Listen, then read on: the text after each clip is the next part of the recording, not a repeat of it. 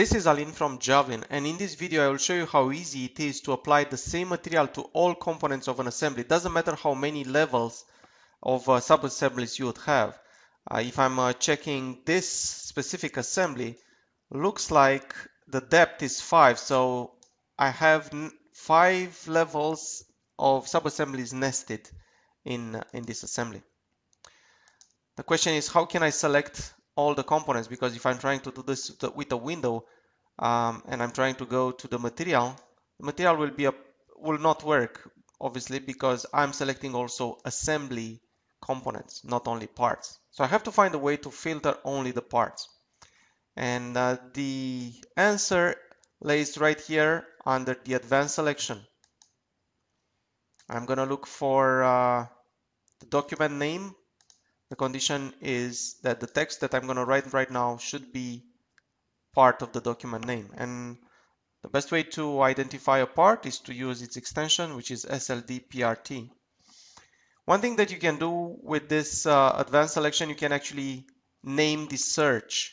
So let's say I'm going to call this select parts.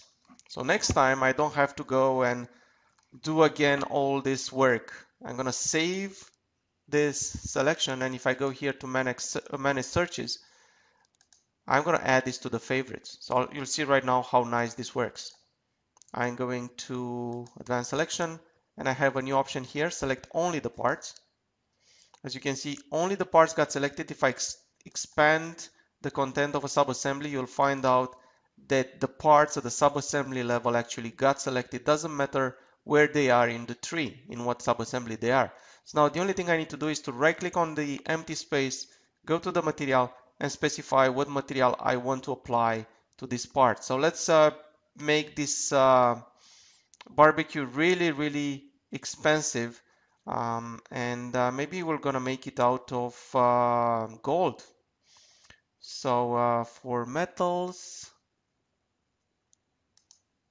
pure gold, and I'm gonna apply this to all these parts.